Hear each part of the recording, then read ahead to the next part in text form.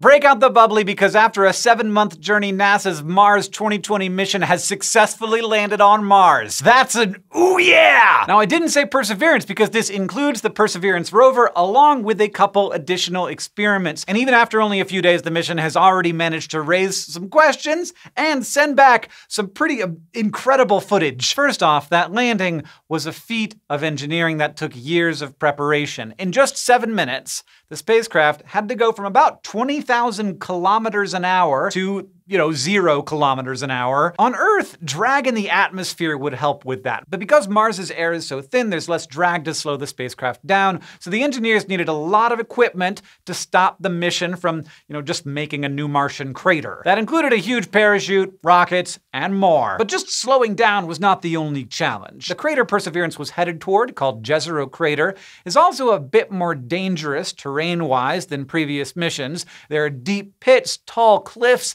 and big rocks, so there was less wiggle room for exactly where the rover could touch down. And just to make things more complicated, because of the current distance between Earth and Mars, it takes 11 minutes for one-way communication, and landing happens faster than that. So ultimately, our robot investigator had to pilot itself. To accomplish all this, NASA designed new pieces of tech that allowed Perseverance to measure its distance from the landing spot and to scan the surface and navigate around any hazards. And it did this very well. The rover calculated exactly when it needed to open its parachute to safely land inside its target zone and deployed it right on time. Next, after the parachute slowed things down as much as it could, those rockets were used to get the descent stage down to a walking speed. Then, about 20 meters above the ground, a descent stage, sometimes called a sky crane, lowered Perseverance toward the Martian surface. And finally, as soon as sensors detected that wheels hit dirt, the proverbial umbilical cords were cut,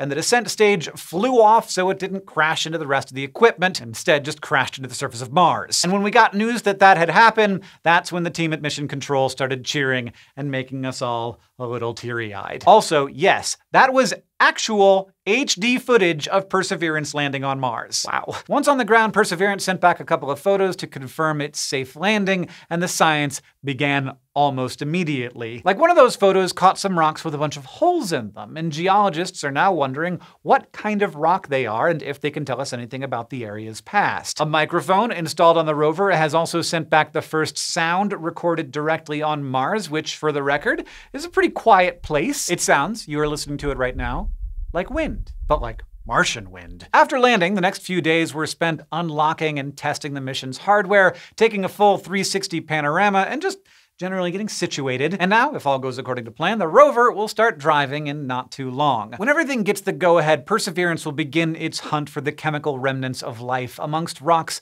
up to 3.8 billion years old. Conveniently, it managed to land only 2 kilometers from the site of a former river delta, which is a prime location for that hunt since life, as we know it, requires water. The rover will also collect small samples and store them for a future mission capable of returning those samples to Earth for deeper analysis. And the rover also isn't the only part of the Mars 2020 mission. Like I mentioned, it also includes a couple prototypes. There's the helicopter named Ingenuity, which in a couple of months or so will hopefully be the first craft to fly on another world. And there's also the instrument MOXIE, which will demonstrate a way future human explorers could create oxygen gas from Mars's mostly carbon dioxide air. Gas that could be used for breathing or for rocket fuel. So even as Perseverance plans to study Mars's past, we are also prepping for the future too. And NASA's package isn't the only new arrival to Mars. On February 10th, China's Tianwen-1 also arrived in Martian orbit. It includes an orbiter and a lander and rover, which are scheduled to land in the spring.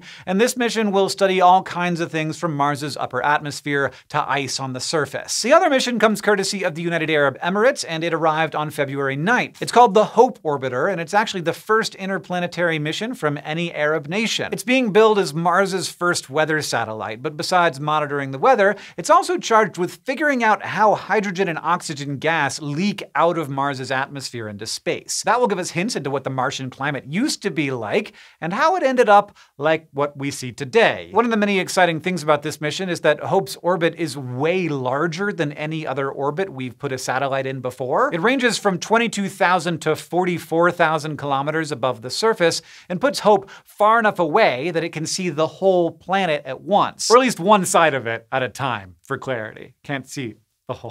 So Hope can monitor how the weather changes on a global scale, 24.6 hours a day, 7 days a week. Because a Martian day is 37 minutes longer than one on Earth. With so many new sources of data, we're going to have unprecedented access to our next door neighbor. And besides teaching us more about the planet, that flood of knowledge will also pave the way for the day when humans finally step foot on Mars. Thanks for watching this episode of SciShow Space News. If you want to keep up with the latest news from the Mars 2020 mission, or just what's going on in astronomy and astrophysics research, we have got you covered here. You can subscribe below, and we put out a new space news video every Friday.